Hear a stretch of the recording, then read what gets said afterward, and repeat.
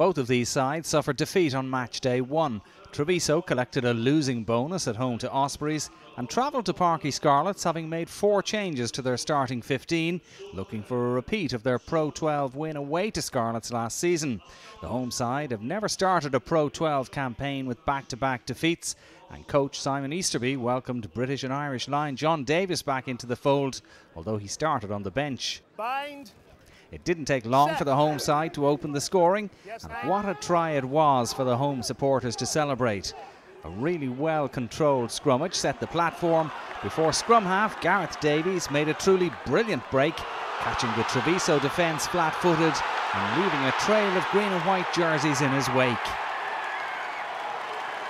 Just 3 minutes gone, and Scarlets were 7-0 up after Steve Shingler converted. Great work from the man from Carmarthen, and the perfect start for Scarlets to this game. Sept. On 14 minutes it was try number 2 for the home side. Once again their scrum was in control. They won this one against the head, and this time Davies only had to drop over the line for his and Scarlets' second try of the game. Again Shingler converted, and it was 14-0 before the quarter-hour mark. Shortly before the break, both sides were reduced to 14 men temporarily. Alberto di Bernardo wasn't happy with the way he was held up in the air. He seemed to aim the ball at Gareth Davies, who replied with a push to the face. Players from both sides got involved in a bout of pushing and shoving. After confirmation from the TMO, the referee David Wilkinson showed both men yellow. You have thrown the ball at an opponent. That's a yellow card offence. And you've also open palmed them, so that's a yellow card offence. Both of you are going to the bin. But do you know why? On the blow of half-time, Tobias Botes kicked Treviso's first points of the game.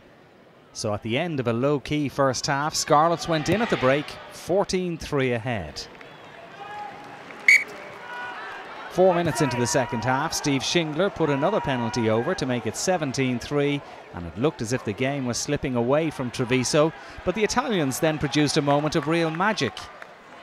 Great work initially from Botes on the wing, and after his kick ahead bounced kindly, he fed Ludovico Nitoglia, who raced away for the try. A marvellous score from the Italians, and one that kept them in the game. Adventurous play from Botes was rewarded, and Nitoglia's first try of the campaign. When Botes converted, it was 17 points to 10. Welsh nerves may have been jangling a little bit, but they were settled no doubt when Shingler landed another good penalty in the 56th minute to leave it 20 points to 10, and it gave a little breathing space for Easterby's team. On 64 minutes, Shingler knocked another one over for 23-10 and then completed the scoring with yet another successful kick in the 71st minute to put Scarlets into an unassailable 26-10 lead. There was a final fling for Treviso, who looked to have scored a late consolation try through Michele Campagnaro, but it was disallowed for a forward pass in the build-up.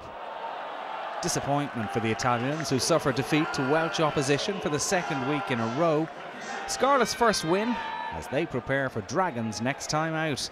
Final score, Scarlets 26, Benetton Treviso 10.